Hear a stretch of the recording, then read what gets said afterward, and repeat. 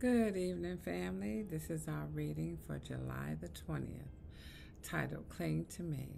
Welcome, everyone. Welcome to our new family members. Welcome to our prayer warriors. I thank you so much for being here. Blessing and healing to all our land. I hope you had a very good day. I was out of here about 8 o'clock this morning and didn't get back home until about 7 this evening. So I have our reading that I'm going to do for our July 20th titled Cling to Me, Amen. And then I'm going to do our reading for July 21st, The Journey, Amen.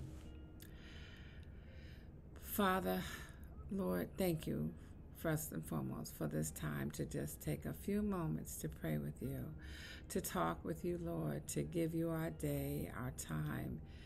Lord, for being with us, Lord, throughout the day, even amidst, Lord, things that we weren't even expecting.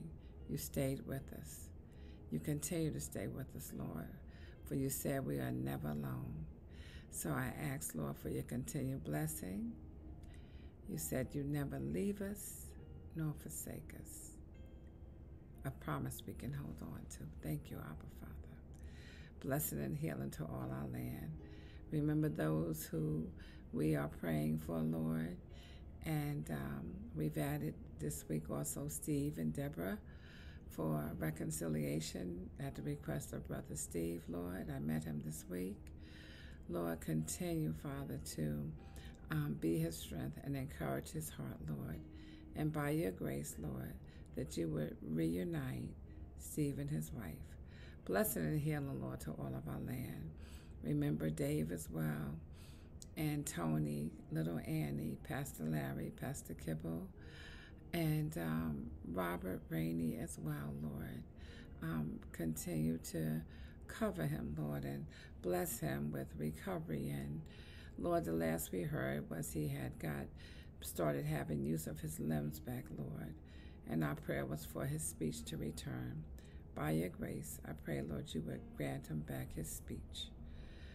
Lord, bless us and heal us all in Jesus' name. Amen. July 20th. Cling to me.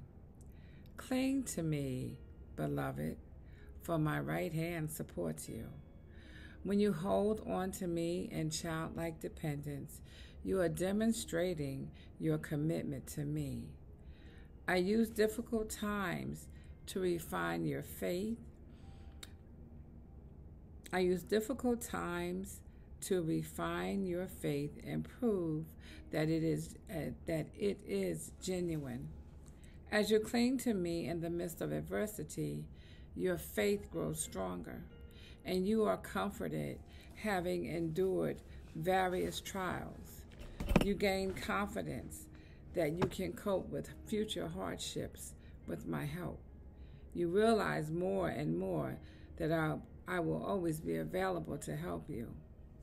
In the middle of the night or in the midst of tough times, remember that my right hand supports you.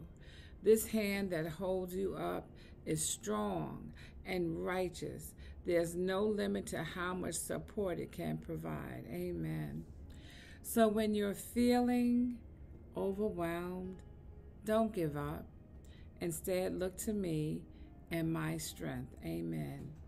Be assured that my powerful hand is also righteous.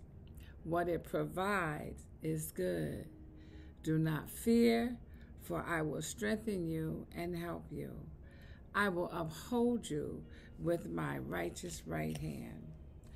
Psalm 63 verse 8 reads, Old Testament, my soul clings to you, your right hand upholds me. In the New Testament, 1 Peter 1 verse 7, these have come so that your faith, of greater worth than gold, which perishes even though refined by fire, may be proved genuine and may result in praise, glory, and honor when Jesus Christ is revealed. Amen. Psalm 105 verse 4 reads, Look to the Lord and his strength. Seek his face always. Amen. And lastly, from the Old Testament as well, Isaiah 41 verse 10. So do not fear, for I am with you. Do not be dismayed, for I am your God. I will strengthen you and help you. I will uphold you with my righteous right hand. Amen. Amen. Thank you so much, Abba Father, for this reading this evening. I pray, Lord, that it is a refreshing thoughts and encouragement, Lord, to someone's heart. Thank you, Lord, for everyone who is here. Continue to bless us and heal us and keep us. Lord, we are here meeting as a small group of people, Lord. But Father, you have allowed us to become prayer partners. And Lord, we are adding to and changing people's lives because the words we speak that come out of our mouths, Lord, Father, you have allowed them to be acceptable in thy sight. And Lord, you are our strength and our Redeemer. Thank you, Abba Father. Amen.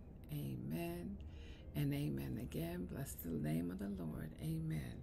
Amen. Thank you, family, for being here. Thank you. Have a wonderful evening, or maybe you're just starting your day, so good morning to you, or good afternoon to you, or good evening, or maybe good night. Wherever you are in your day, the blessings of the Lord with you. This is Miss Norma. I'm getting ready to sign off. Have a wonderful, wonderful day wherever you are in your journey. And remember that as much as I love you, and I pray for you all, Jesus Christ, our Lord and Savior, loves you the best and the most, and his love is the greatest. Amen. See you later, family. Amen.